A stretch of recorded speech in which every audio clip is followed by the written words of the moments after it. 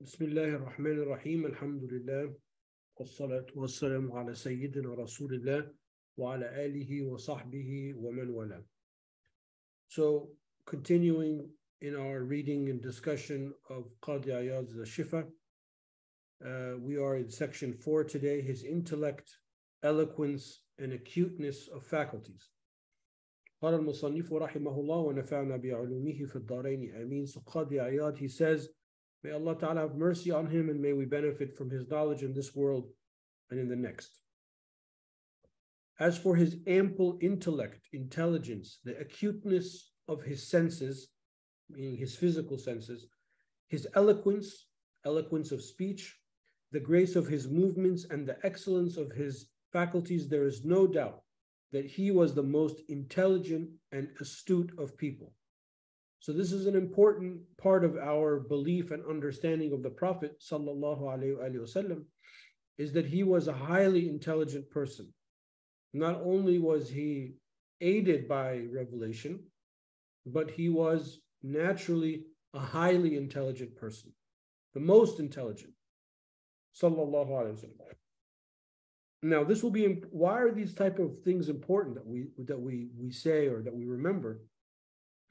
Because later down the line, when we find stories or we find texts that cause us to pause or question or we don't understand, we're going to always come back to these type of beliefs and agreed upon understandings of the character of the Prophet ﷺ to help us solve those things. Okay, returning to the text. Anyone who reflects on how he managed the inward and outward affairs of people and the politics of the common people and the elite and his amazing qualities and wonderful life, not to mention the knowledge which flowed from him and the way he confirmed the Sharia without any previous instruction, experience, or reading of any books, will have no doubts about the superiority of his intellect and the firmness of his understanding. None of this requires confirmation because it has already been amply verified. Wahab ibn Munabbih was a tabi'i. So he said, I have read 71 books, and in all of them I have found that the Prophet ﷺ had the most superior intellect and best opinion. Now that sentence, what that means, you have to understand is that the reason I mentioned that I said companion, sorry, I meant he was a tabi'i. Did I say companion? I said he was a tabi'i. So, no, he was a tabi'i. When he says, I read 71 books, he doesn't mean I read 71 books like a book like this, because this was at a time in which the information was orally transmitted. So what he means is that at that time of the Salaf, the time of the Sahaba, the Tabi'een, the Tabi'een, etc., they were people that were collecting manuscripts, collecting handwritten works in which they would codify the hadith tradition. Now, the hadith was written at the time of the Prophet ﷺ, which is a common misconception that people have. So when he says, I read in 71 books, that means he was traveling around the early community. So he's a tabi'i, which means that his teachers were the Sahaba. So it means that he went and he found in over 71 collections of the hadith that were narrated, the hadith that were written down at that time, that this meaning was confirmed. In another version, I found from all of these books that all of the intelligence which Allah had given the people from the beginning of the world to its end is like a grain of sand in comparison with his intellect, sallallahu alaihi wasallam. And that's why there's so much, it's so amazing that we still follow his sunnah, and we still follow his way, and we still benefit when we follow it now. So think of from the point of view of intelligence, think about how amazing that is that his life example, we still follow it, and it gives us, it solves our problems, it makes us feel comfortable and ease, it's still applicable, it's still relevant, etc. Mujahid said, when the Messenger of Allah sallallahu alaihi wasallam got up for prayer, he could see those behind him as if they were in front of him. This affords one commentary on the words of Allah, you are turning amongst the people who prostrate. So this is one of the tafsir of the part of the verse, وَتَقَلُّبُكَ فِي السَّاجِدِينَ, which we talked about before. So this is one of the Prophet's Prophet's special traits. His khasa'is is he could see behind him as he could see in front of him. The Muwatta of Imam Malik contains the words of the Prophet ﷺ, I can see you behind me. There is something similar from Anas ibn Malik in the two Sahih collections, meaning Bukhari and Muslim. Aisha alayhi salam said the same thing, adding from herself, it is something extra which Allah gave him as additional proof. One of the variants has, I can see whoever is behind me as I can see whoever is in front of me. Another has, I see the one behind my neck as I see the one before me. So different narrations of the same text. So the Prophet ﷺ could see behind him, just like he could see in front of him. Baqi bin Mukhallad related that Aisha alayhi salam said, the Prophet ﷺ could see as well as in the dark. Excuse me, sorry. The Prophet ﷺ could see as well in the dark as he was in the light. Right? So he had night vision. He could see at night, just like he could see during the day. These are not khasa'is, these are special traits that were given to the Prophet ﷺ. There are many sound traditions about the Prophet seeing the angels and the shayateen. He was able to see the Nijis, the Najashi in Abyssinia, so he could pray on him, the janazah prayer. It was in the same way he saw Jerusalem after the night journey and described it to Quraysh, meaning that when he came back the following day and he told Quraysh about what happened, they didn't believe him. He was able to see in front of him the actual spot in Jerusalem, and he was describing it. Sallallahu Alaihi Wasallam. He also saw the Kaaba when he was building the mosque in Medina. So this is a miracle given to the Prophet ﷺ, that basically space and time were bent for him, so he could see these type of things. Imam Ahmad ibn Hanbal and others related that the Prophet ﷺ could see 11 stars in the Pleiades. A Thuraya is a collection of stars, many stars, and he could see with his naked eye, if he looked up the night sky, he could see 11 individual stars. Whereas if we see it in the night sky, we see it's like one chunk of light, or maybe 2 or 3 or something like that. They're very few, but he could actually distinguish 11. So his eyesight, sallallahu alayhi wasallam, he could see far, it was sharp, could see at night, could see things far away, could see behind him, etc. This is according to Imam Ahmad ibn Hanbal and others. They refer to the total which it is physically possible to see with the naked eye. One of them believed that this referred to his knowing about it. So somebody interpreted where he knew that there were 11 stars. However, the clear meaning contradicts this, and there is no impossibility of his having done this. Clear-sightedness is one of the special traits of the Prophet ﷺ and one of his qualities. Abu Hurairah said that the Prophet ﷺ said, when Allah the Almighty manifested himself to Musa, he was able to see an ant on a stone in the darkness of the night at a distance of 10 leagues. Therefore, it is in no way impossible for our Prophet to have been able to do what we have mentioned in this chapter after the night journey and the favor he received in seeing one of the greatest signs of his Lord. Traditions have come down to the effect that he threw down Rukana in a wrestling match, one of the strongest of his time, and called him to Islam. He wrestled with Abu Rukana, renowned with his incredible strength in the Jahiliyyah 3 times, and then the Messenger of Allah threw him every time. So another one of our beliefs is that the Prophet physically was very strong, stronger than the average man. Abu Hurairah said, I did not see anyone who walked more swiftly than the Messenger of Allah sallallahu alaihi wasallam. It was as if the earth rolled up for him. We would exhaust ourselves, and yet he was not tired at all. The earth being rolled up is a sign of, it's a miracle. It's that they would walk with him. Obviously, there was no public transportation or anything like that. So they were walking, and he seemed to walk extremely fast, but never get tired. But the Sahaba walking with him, they were overwhelmed and felt, wow, this is like an effort.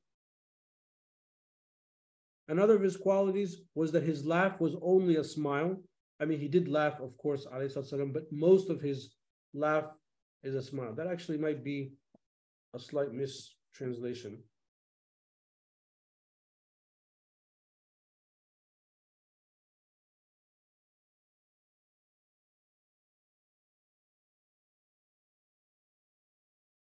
Um,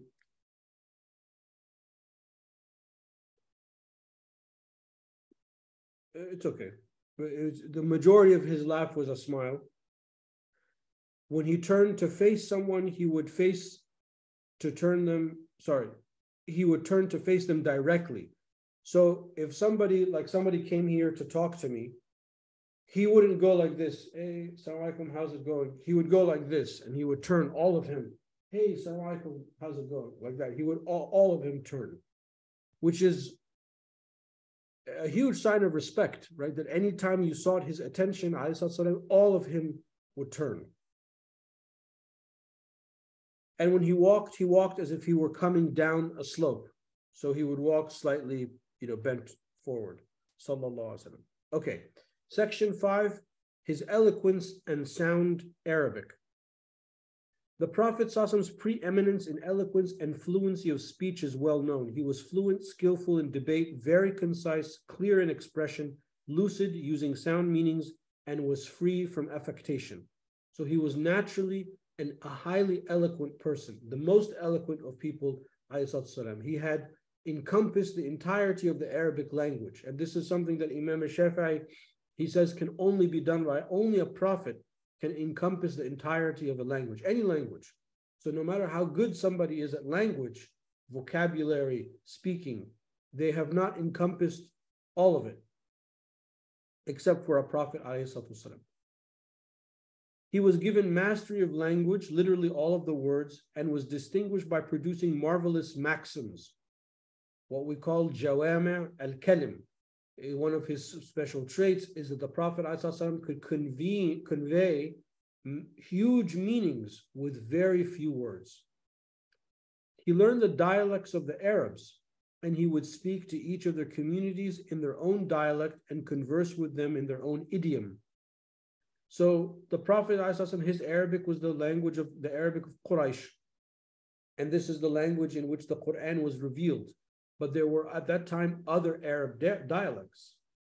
And those dialects, we lose a little bit in the translation and reading this section, but when you read the Arabic of those dialects, it's incomprehensible. I don't understand any of those words. You have to find a dictionary to look them up. They're not words that you usually use.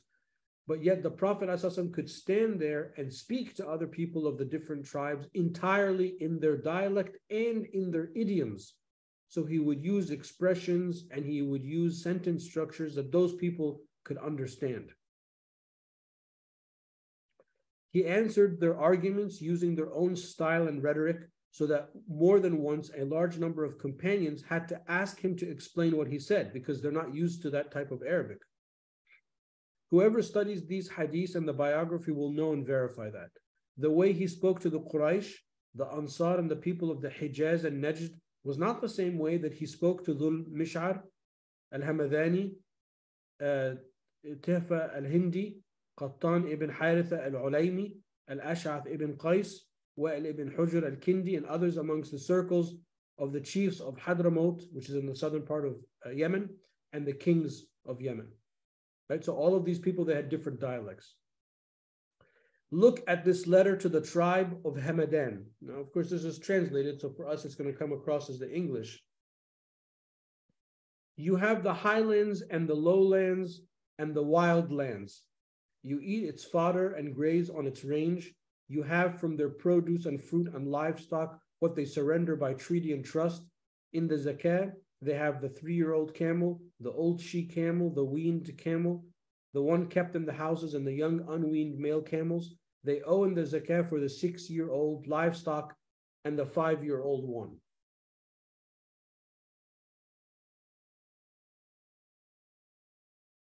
So when you read the original Arabic of that text, I mean, I understood maybe only 2 words of that sentence because I don't even know what those words mean because they're not normal words. He said to the tribe of Najd, okay, so Najd out in the eastern part of the peninsula. Oh Allah, bless them in their milk, butter, and yogurt.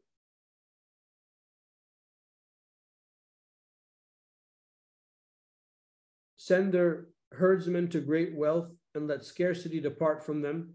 Bless them in their property and children. Whoever performs the prayer is a Muslim. Whoever brings the zakah is a muhsin. Whoever testifies that there is no God but Allah is sincere, mukhlis. Banu Najd, another letter to the people of Najd. Banu Najd, you still have your contracts and property deposits. Do not withhold the zakah, nor deviate while you are alive. Do not consider the prayer burdensome, and so abandon it. He also wrote to them, you pay the minimum amount in zakah. You have the camel who has been ill, the camel after giving birth, the one who is tamed for riding, and a wild colt. Now, of course, in Arabic, all of these are individual words, just one word that she is translating into multiple words.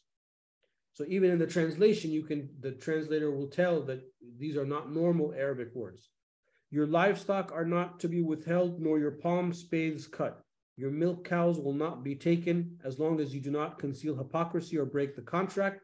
Whoever agrees to something must fulfill the contract and pledge the protection, the dhimma.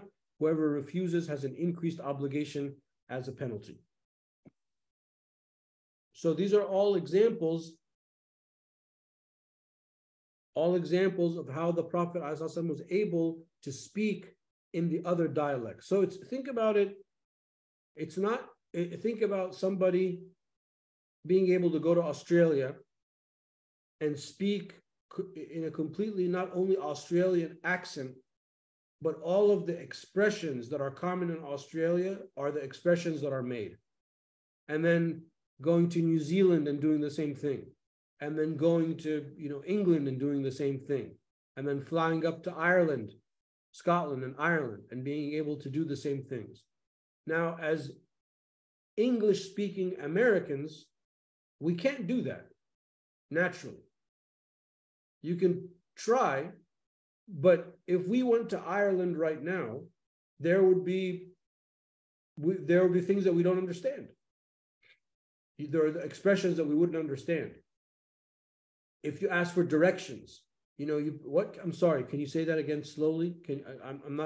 You won't pick up everything. But the Prophet ﷺ was able to do all of that. Okay, returning to the text. We did that one. He wrote to them, no, we did that one, sorry. Part of what he wrote to Wa'il ibn Hujr was, to the Qaylis, the king of Yemen, the fair-faced ones, the elders. He further said, there is sheep from the minimum amount of 40, neither lean nor fat, give what is in the middle. There is a fifth on the treasure, meaning that 1/5, if you find a treasure of gold and silver, what is called a rikaz in the Sharia, you have to pay 1/5 of that as zakat. So if there are any treasure hunters out there, that's your zakat. There's 1/5 of the treasure. Whoever is unmarried and commits fornication, give him 100 lashes and then banish him for a year. Whoever has been married and commits fornication should be stoned by groups of men. Do not be lax in the deen, nor waver in the obligation due to Allah. Every intoxicant is forbidden. Wa'il ibn Hujr is appointed over the Qayls.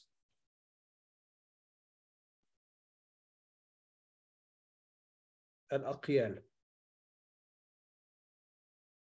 Okay, compare how different this letter is compared to the famous ones to Anas about zakah. So if you look at the traditional hadith of zakah, if you study like a book of fiqh, and then you look at the hadith that are agreed upon that describe these issues of how many camels do you have to have in order to give to zakah, or the hadith about the treasure, they don't sound like this when you read the Arabic at all.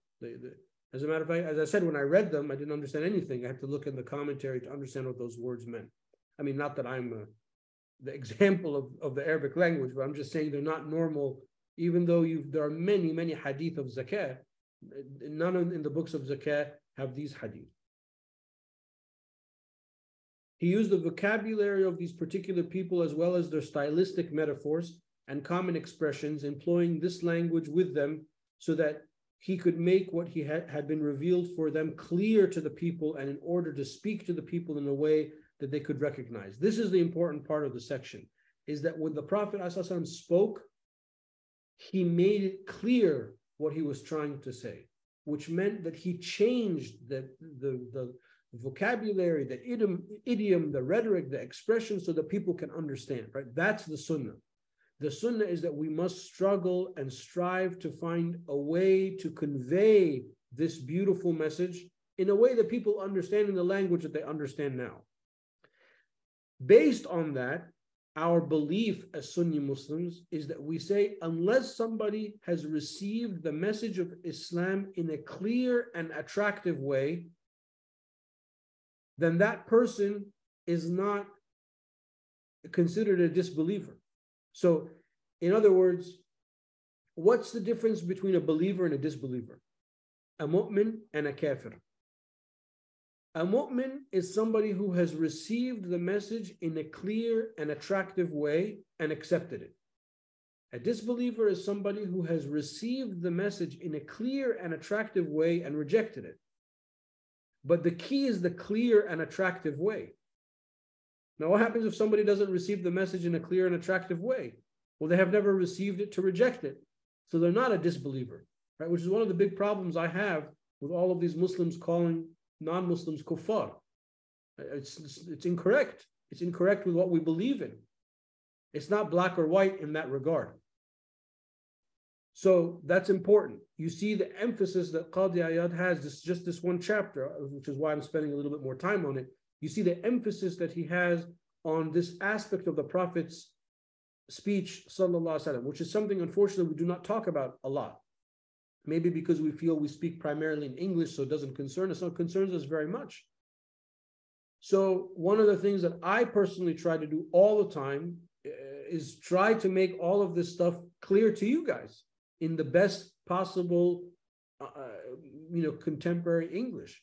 Even the expressions and the examples that I try to use modern, contemporary expressions so that so we understand right now what it is that we're trying to talk about. That's very, very, very important, because if we can't communicate to ourselves our deen in a way that we understand and in a way that's compatible, in a way that we're not gonna find any relevance.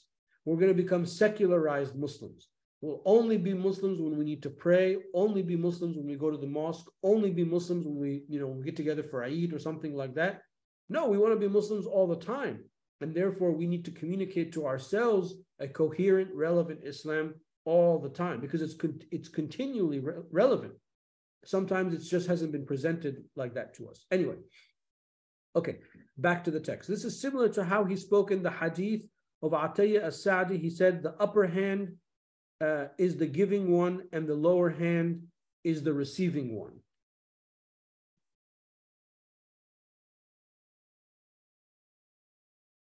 Meaning, the meaning is that the person who gives the zakah, or gives in the charity, is given more reward than the one receiving it. But the way he said it, he said, فَإِنَّ الْيَدَ الْعُلْيَا, okay, that part makes sense. The upper hand, هي المنطية واليد السفلى هي المنطاة. المنطية والمنطاة, this is a dialect of the one he was speaking to. There's an easier example that a man came to that I remember off the top of my head. A man came to the Prophet ﷺ. There was a dialect in when the lamb, like you say al-kitab, but in this dialect they didn't say al-la, they said kitab. The lamb was a meme. So the man came to the Prophet ﷺ and he said, hal min birri am siyamu fil safar? Is it from piety that you fast when you're traveling? In the normal Arabic, it would be hal min birri as-siyamu fil safar. And then the Prophet ﷺ responded in his dialect. He said, laysa min birri am siyamu fil safar, changing the lamb for the meme. And this is very common that the Prophet ﷺ would do that. In the hadith, when Al-Amiri asked for something, the Prophet ﷺ used the dialect of Bani Amir. As for his everyday speech, famous oratory, and his comprehensive statements and maxims which have been related, people have written volumes about them. and books have been compiled containing the words and meanings. His speech comprises unequaled eloquence and uncomparable fluency. This is shown by expressions such as, and now he's going to list all of these basically one-liners that the Prophet ﷺ is famous for. The blood of the Muslims is the same. The least of them can offer their protection. They are a single hand against other people. The least of them can offer their protection. Al-dhimma is an important part of our history and of our religious belief that anybody in the community can offer a safe passage for anybody, any foreigner, any non-group member. People are like the teeth of a comb. A man is with the one he loves. Inshallah, we ask Allah subhanahu wa ta'ala to make us with the Prophet out of our love for him, sallallahu alaihi wasallam. There is no good in a company which does not show you what you show them. People are like mines of gold and silver, ma'adin. The best of you in the Jahiliyyah is the best of you in Islam if they have understanding. Right? Which is a very profound statement, because the Prophet ﷺ is saying there can be good people that are not believers because they have good qualities, but they're lacking faith. If you add faith to that, they're also going to be amongst the best of the believers. A man who knows his own worth is not destroyed. The person who is being asked advice is in a position of trust, and he has the choice about what he is going to say as long as he has not spoken. Allah shows mercy to his slave who speaks well and gains, or who keeps silent and safe. Become Muslim and you will be safe. Become Muslim and Allah will give you your wage twice over. These are from the letters that the Prophet ﷺ used to write to the other heads of state. Those I love most amongst you and those who will sit nearest to me on the day of rising are the best of you in character. Those who give shelter, those who protect and bring together. People he used to speak about, perhaps he used to speak about what did not concern him and was miserly with that which did not enrich him. Right? People were very happy to engage in gossip, things that don't concern us.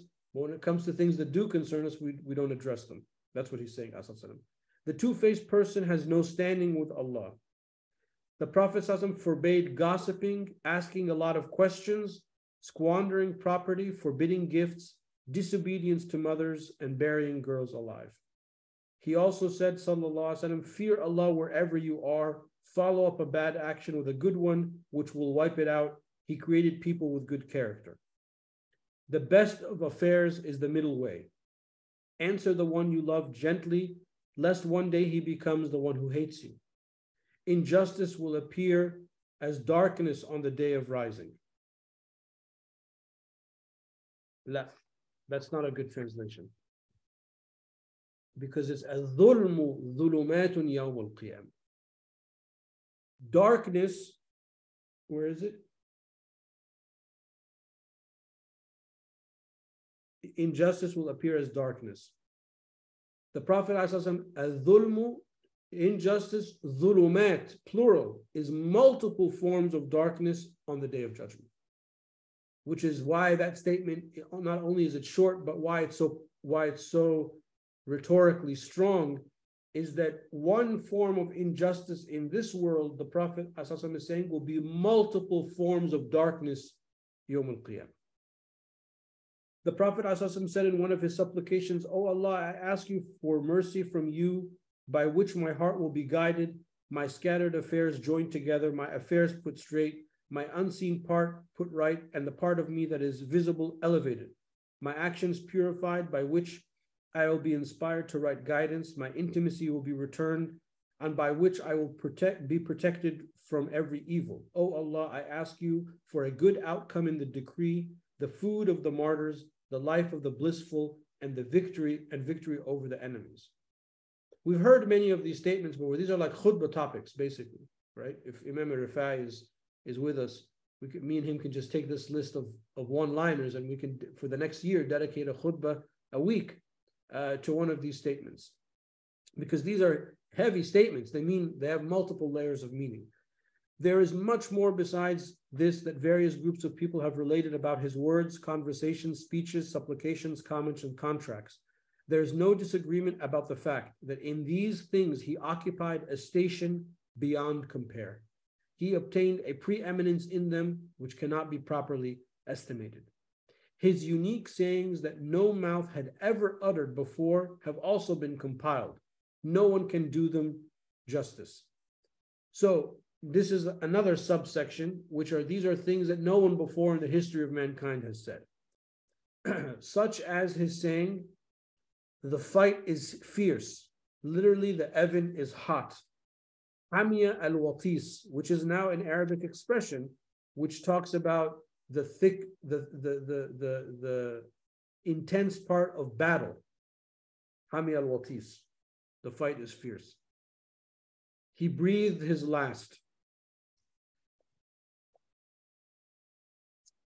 A believer is not harmed from under the same stone twice, or is not,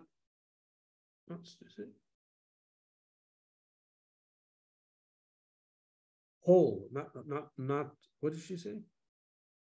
Not stone, but whole.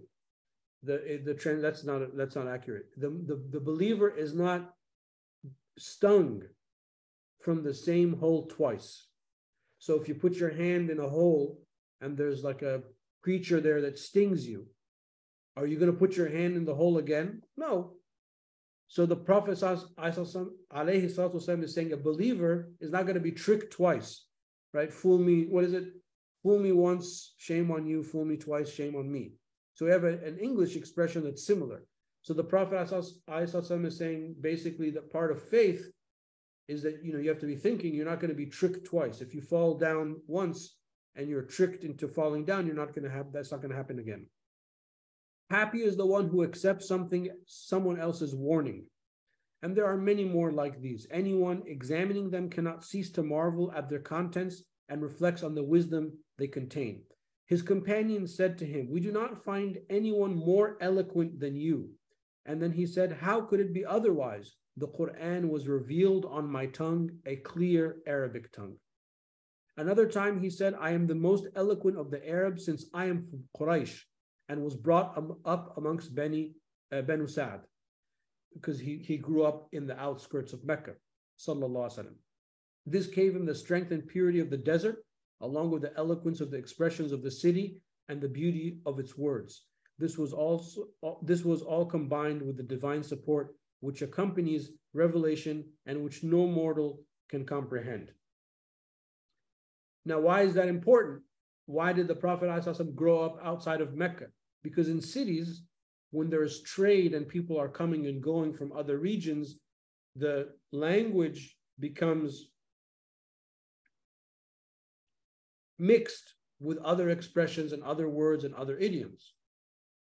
By going out to the desert, the Prophet ﷺ grew up with people that were only speaking pure Qurayshi Arabic. When Ma'bad described him, she said, "Sweet in speech, distinct, without using too few or too many words. It was as if his speech consisted of threaded pearls.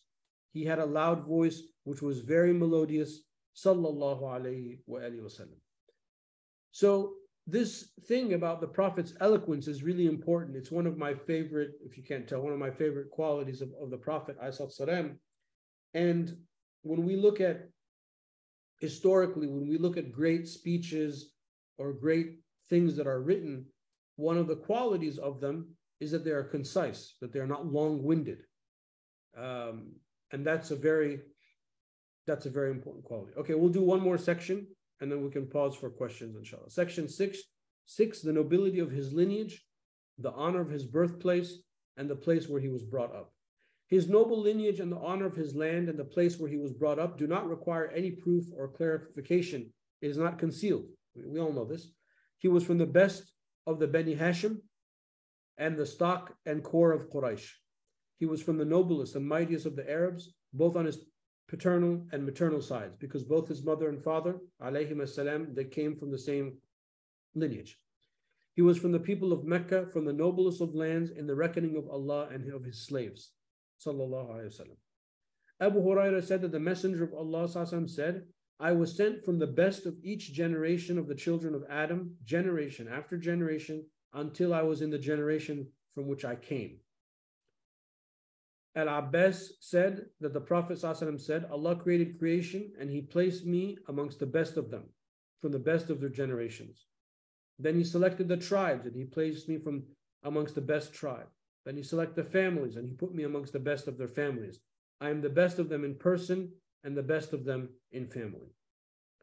Wa'ila ibn al-Asqa said that the Messenger of Allah said, Allah chose Ismail from the children of Ibrahim, and He chose Banu Kanana from the children of Ismail. He chose the Quraysh from Banu Kanana, and He chose Banu Hashim from the Quraysh. He chose me from Banu Hashim. Sallallahu Alaihi Wasallam.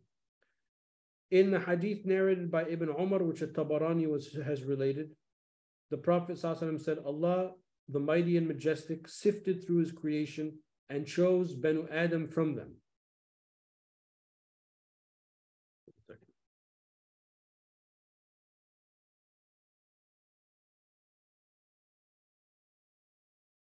Then He sifted through Banu Adam and He chose the Arabs from them. Then He sifted through the Arabs and chose the Quraysh from them. Then He sifted through the Quraysh and chose Banu Hashim from them. Then He shifted through Banu Hashim and chose me from them. I am the best of the best. Whoever loves the Arabs loves them through love of me. Whoever hates the Arabs hates them through hatred of me. Ibn Abbas said that the spirit of the Prophet ﷺ was a light in the hands of Allah 2,000 years before He created Adam. That light glorified him, the angels glorified by His glorification. When Allah created Adam, He cast this light into his loins. This is what we refer to as a Nur al-Muhammadi, the Muhammadan light, sallallahu alayhi wa alihi wa sallam. And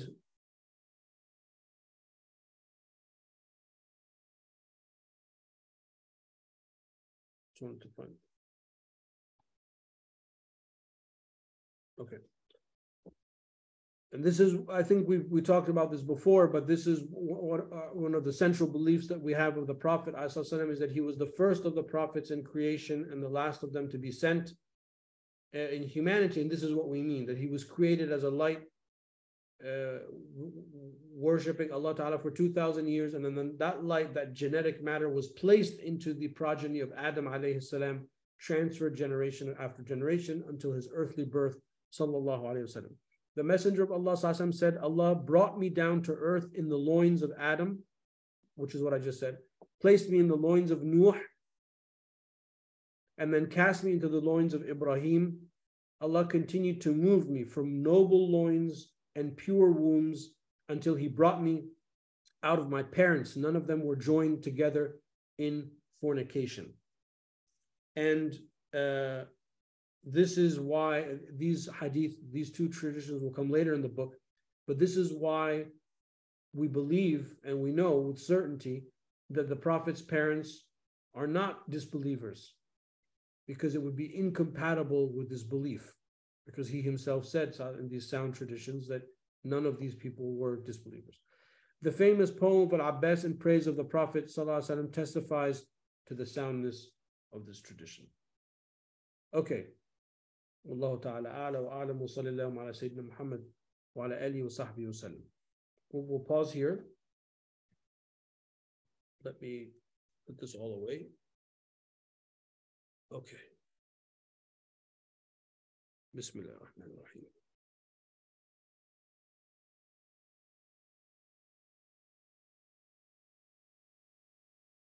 You mentioned that the Prophet ﷺ wrote to other heads of state. What the Prophet, was he considered a head of state as opposed to the Prophet? And can you explain what an-Nabi al-Ummi really means? So the Prophet ﷺ had many functions. His supreme function, of course, was he was the messenger of Allah sallallahu alaihi wasallam, but he also was a head of state. So after he migrates from Mecca to Medina, and he forms the state of Medina by making this charter or constitution of Medina, Wathiqatul Medina, he created a plural state. He created a state in which there were Muslims, there were Jews, and there were pagans. Not many, but some of the tribes were still at that time pagans, and he created a whole nation based on that. At that point, one of his functions, he became the head of state, sallallahu alaihi wasallam. And from that time till the end of his life, sallallahu alaihi wasallam, there are many, many lessons that we draw from what then becomes our theory of government, what we call a siyasatu shar'iyya, or Islamic governance. So, for example, when he wanted to start to write these letters to other heads of states, the companions told him, no head of state at that time writes a letter except that it has a seal and a stamp. And that's why the Prophet ﷺ then took a ring, and he wore a ring that said Muhammad Rasulullah ﷺ, that he used to stamp the letters with, and we have some of those letters are still actually in existence, alhamdulillah, and you can see that stamp. So that shows you that the Prophet ﷺ was following diplomatic protocol. He was following what was considered normal at that time in these responses. So he did function as a head of state. And there's a wonderful, it's only in Arabic, I think, but there's a 2-volume work by Al-Kittani. I think it's called At-Taratib Al-Idariyya, the organizational and government examples from the seerah of the Prophet alayhi salatu wasalam. So a lot of that is outlined there. And in the seerah class, we talked a little bit about that kind of stuff. But no, he was a head of state. As far as a Nabi al-Ummi is the person that doesn't read or write. So the Prophet ﷺ did not read or write Arabic, but he spoke Arabic in this most eloquent way. Why? So that no one will accuse him of making up the Quran. Had he been like a prolific poet writing, lines and lines of poetry, then people will have easily said he made this Quran up. But the fact that he's known as that, as a Nabi al-Ummi, emphasizes the fact that this is not from him. The Quran is not from him, it's from Allah subhanahu wa ta'ala. Does the upper hand giving and lower hand receiving mean he who gives the charity is better than he who takes it? Yani gets more reward, let's say, because sometimes the person receiving it, it's beyond their control, but gets more reward for that.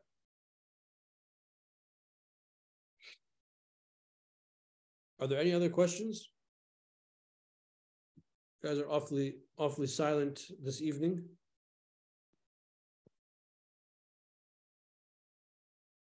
You would think that you guys got up in the middle of the night to attend class. Do I have to start calling people's names? Let's see, who's on? Assalamu alaikum. Alaikum assalam wa rahmatullah. How you doing, Sheikh? Alhamdulillah. Alhamdulillah.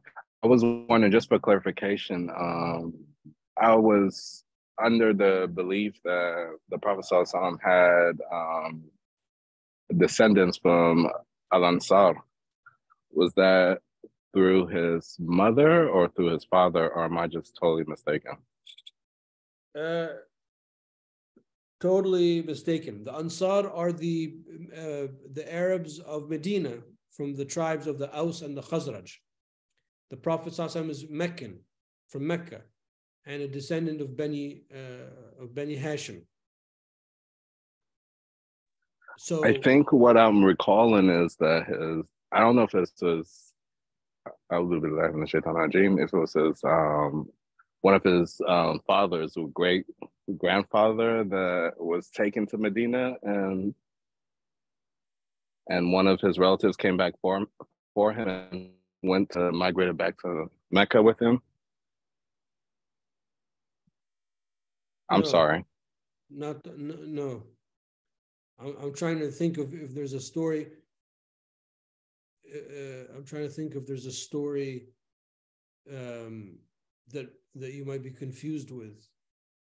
But no, the whole point of his lineage is that he is from, his family is the family that was in charge of the Hajj, of the Kaaba, of feeding and giving water to the pilgrims And that's a central part of his identity, because he's descendant from that noble stock. In other words, he's not like an outsider that came for some kind of claim. He was already born into that, sallallahu alaihi wasallam. If you have something, you can send it to me. Maybe we can work through that. By light, do you mean the soul? Yeah, you can think of it as the soul. Yeah, sure. Because remember, we are body, self, and soul. So you can think of it as the soul, of course. But that's what we refer to as the Muhammadan light, An-Nur al-Muhammadi. Because this is one of those things that people have confusion about, and they think it's like some kind of like Sufi thing or some like extra. No, this is Islam. This is what our religion teaches us. And this is this is a very important part of our understanding of the Prophet ﷺ. Is wearing a ring sunnah for a man? Yeah, it's a sunnah to wear a ring. Yeah, it can be worn on the ring finger or on the pinky ring, on the right hand or the left hand. So there are all of these different narrations. So all of that's within the sunnah. Is there any question, Sheikh? Any of the letters of the Prophet were preserved? Yes. The one that comes to mind, I remember the one that I've seen is the one that's in Amman, Jordan, in the main mosque in Jordan. It's the letter that the Prophet ﷺ wrote to Heraclius. That is preserved. And you can find a picture online of that. It's very, it's there. And I've seen it up close. Alhamdulillah. Sheikh. Aywa. As you were mentioning, as the Prophet Muhammad sallallahu alaihi wasallam had the most beautiful qualities and the best character. From your experience, what do you think would be the best traits of a character that we should try to implement first from the Prophet Muhammad sallallahu alaihi wasallam? Gentleness. The Prophet ﷺ, he said, Ya Aisha, arifqu ma dakhala fi shay'in illa zana, wa ma nuzi'a min shay'in illa shana. Arifq, gentleness, is not introduced into something except that it beautifies it. It's not removed from something except that it ruins it. A lot of us abuse ourselves and abuse other people and abuse the privilege that we have been given, abuse the blessings that we have been given. So the most important quality for us today is to be gentle with ourselves, to be gentle with one another, to be gentle in our approach to worshiping Allah Ta'ala and following the sunnah of the Prophet ﷺ. That's, I think, one of the most important traits, and one of the traits that we, it's like low-hanging fruit. I mean, who doesn't want to be gentle? Just take it easy and be gentle. We don't have to be rough and tough. And oftentimes we overlook that. And there's this sometimes in some people's minds, there's this thing that religion has to be done violently, aggressively. It has to be difficult. And that's not the religion at all. That's not how the religion is at all. That's not how the Prophet ﷺ was at all. So that's the largest thing that we need, the most important thing that we need. What does a man who knows his own worth is not destroyed mean? That's a good question. Let me see the original for a moment.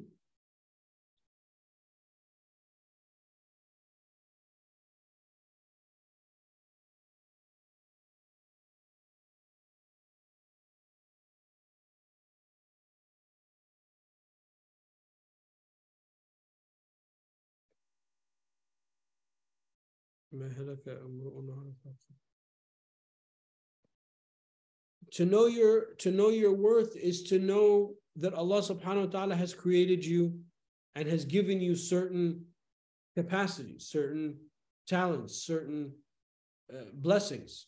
Allah Ta'ala says, وَإِن تَعُدُّوا نِعْمَةَ اللَّهِ لَا تُحْصُوهَا. If you come to enumerate the blessings, you will not be able to enumerate them.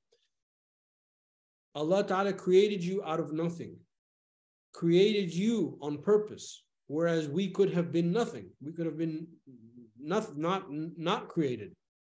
And if Allah Ta'ala has created us and has touched us with the blessing of life and continues to give us life, that means Allah Ta'ala has chosen us. And if Allah Ta'ala has chosen us, that means that we are beloved to Allah Subhanahu wa Ta'ala. So if we are beloved to Allah Subhanahu wa Ta'ala, we are going to be grateful and thankful to Allah Subhanahu wa Ta'ala. That's what your worth is. That's what it means. If you know that, you'll never be destroyed, because you'll know that in anything that Allah Ta'ala has placed you, you have the capacity to turn to Him, to make good out of that situation, to draw near to Him, to earn rewards, so on and so forth. So by knowing that, you're not going to fall into depression, you're not going to become despondent, you're not going to give up on life, you're not going to lie, steal, cheat, harm people, so on and so forth, because you know that Allah loves you because He has chosen you. If you forget that for a moment, then you're going to veer away, you're going to veer away from that path and you'll turn. So that's how you can think of that statement.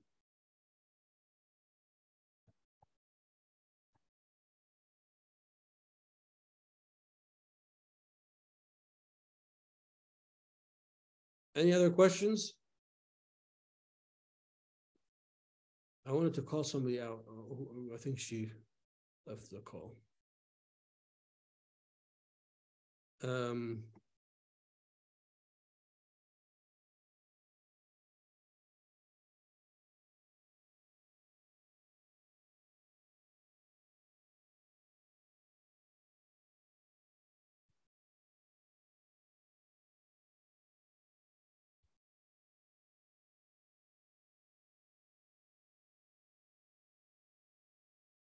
Okay, if there are no questions, and we can end here, inshallah.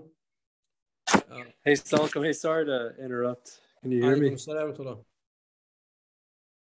Hey, sorry. I was reading in Ibn Arabi's book yesterday, and he talked about this light and how Prophet ﷺ was created. The light was created even before Adam was created, and how the seed for the tree of life, I think it's a low tree, was the light of our Prophet Muhammad ﷺ. Is that something that you can elaborate on, or is that something you've read before? It just adds meaning to our core belief that the world was created for the Prophet ﷺ to be known. This is a common expression that Muslims have that expresses and encapsulates this belief.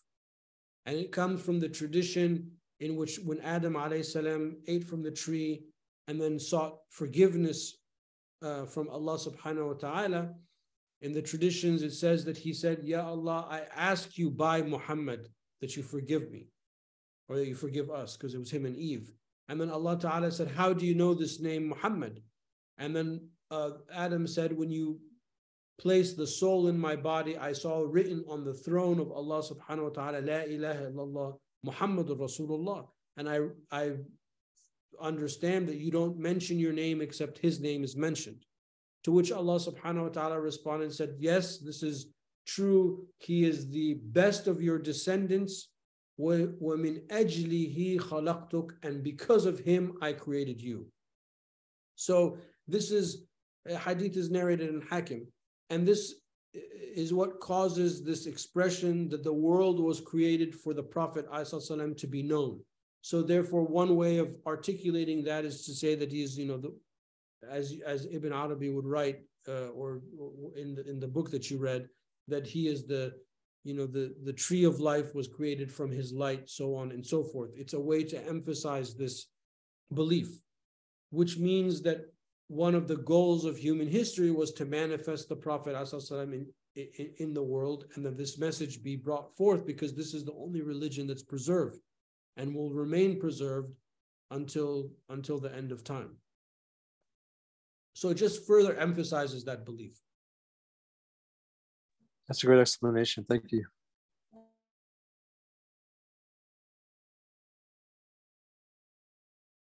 Alhamdulillahi Rabbil Alameen. We ask Allah subhanahu wa ta'ala to bless us all, inshallah, to bless the author and to make us benefit from this book and these words.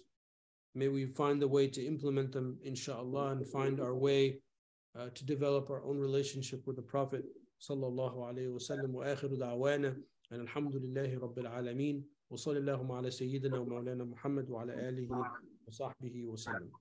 اللهم صل أفضل صلاة على أسعد مخلوقاتك سيدنا محمد وعلى آله وصحبه وسلم عدد معلوماتك ومداد كلماتك كلما ذكرك الذاكرون وغفل عن ذكره الغافلون. See you all next week, inshallah. Assalamu alaikum wa rahmatullahi wa barakatuh. Take care and have a good weekend.